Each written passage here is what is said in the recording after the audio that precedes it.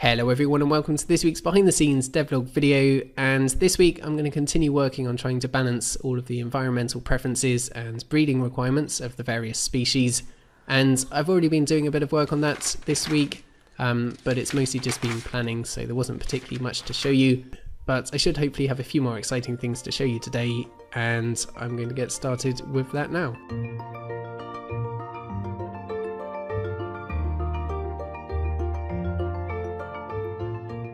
First up today, I've been planning out all of the environmental preferences and breeding requirements for all of the forest plants, and I'm just about to implement these settings into the game now.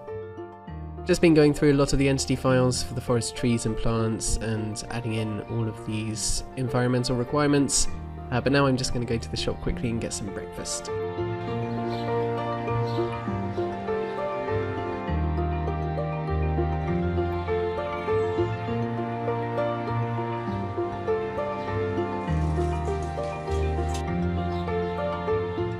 It is 3 o'clock, and all day so far today I've just been going through the forest species and creating all of the settings for them and doing all of the environmental requirements and trying to balance them, and it's going pretty well. It does take a while, all the testing and the balancing just takes time, but it's going fairly well, and I'm going to take a bit of a break from it now, and I'm going to make some models.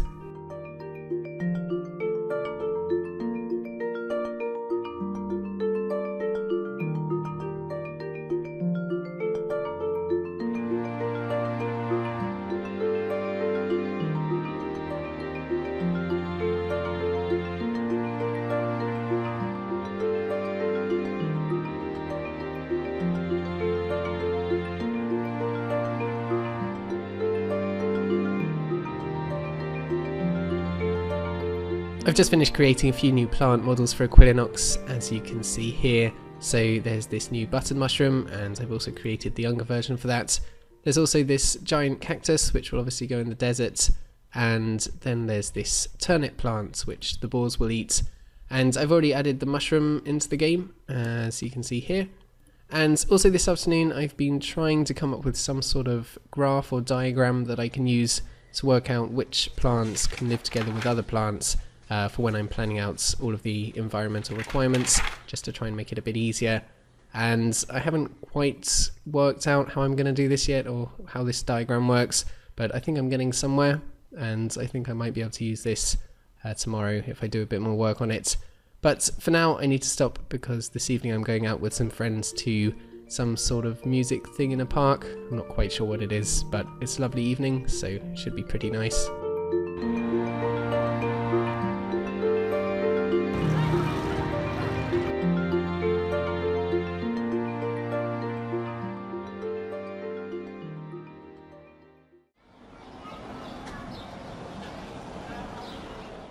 Good morning everyone, it is Thursday morning, starting off a bit later today because I got to bed a bit later last night, and this morning these graphs, these network things have just been driving me completely crazy. I'm sure that there's some way that I can use them to make it easier to work out what requirements different species should have and how to balance them better, but I just haven't quite worked out what that is yet. I should quickly explain these graphs. So basically each of the dots represents a species, or some of the dots represent environmental factors like high altitude or low altitude, and then the blue arrows represent when one species requires something else. So you can see that this tree, for example, requires a high altitude to live, and then the red arrows, the red lines indicate when one species can't live with something else. So for example, the grass can't live with the stones. And so I can construct these networks using all of the species from a certain biome and using their environmental requirements.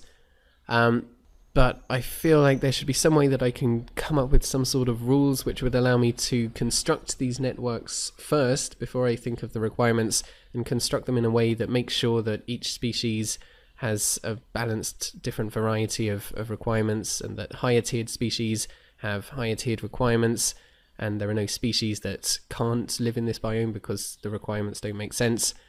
But I just haven't worked out how I can do that yet.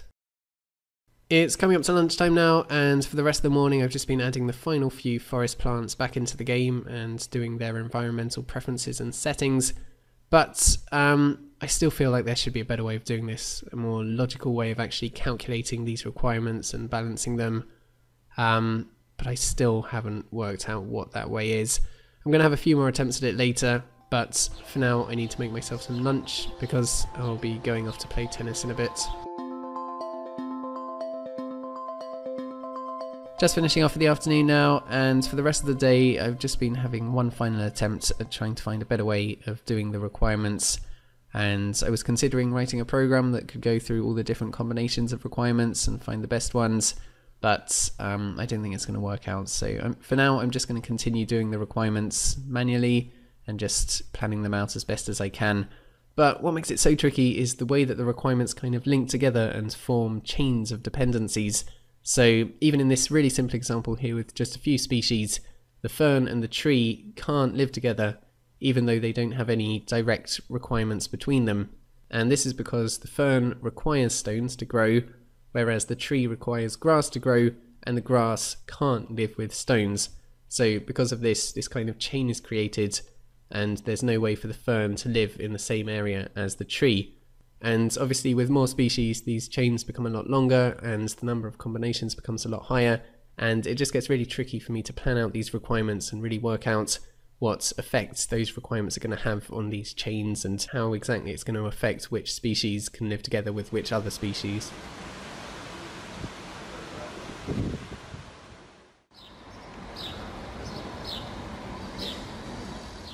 It is Friday morning now, just having a bit of breakfast, some banana muffins that I made yesterday, and I'm going to be getting started with work in a minute.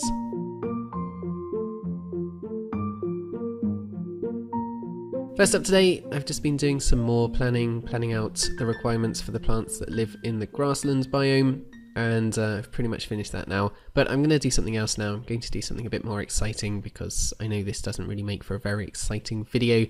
So I'm going to do some UI work next. Just quickly before I start work on the UI stuff, I just wanted to add in some more categories for trees, because previously there was just one category for all trees, and so I've now added some more categories for all the different types of trees.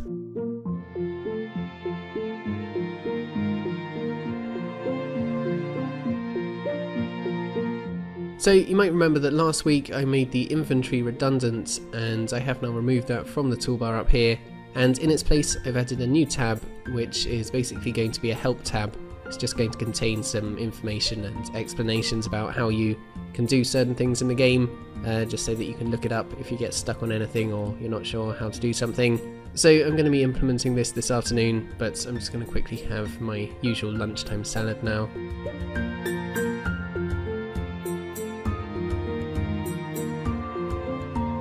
It is coming up to 4 o'clock and I've been making some good progress on this new UI. So you can see that it now displays lots of information about a certain topic in the game, and these are going to be images, these white blocks. So it's almost finished now. I've just got to get the images showing. I've got to get the height calculated properly so that the scroll bar stops scrolling when it gets to the bottom of the text. And I've also got to get the tabs displaying the correct name for the section.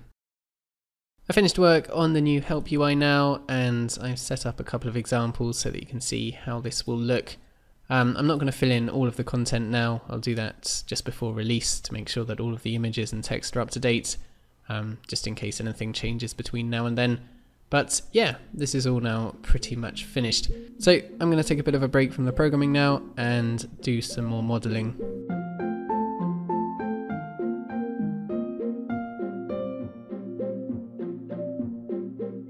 It is almost 6 o'clock now, and as you can see, I've finished off making the models for the younger versions of these two new plants that I'm going to be adding into the game. And now I'm going to have some dinner, and then later I'll probably do some editing for this week's devlog video. It is coming up to 11 o'clock in the evening now, and this evening I've just been doing a bit of editing for this devlog video, and I also went through a few emails and comments. But now I'm going to get to bed.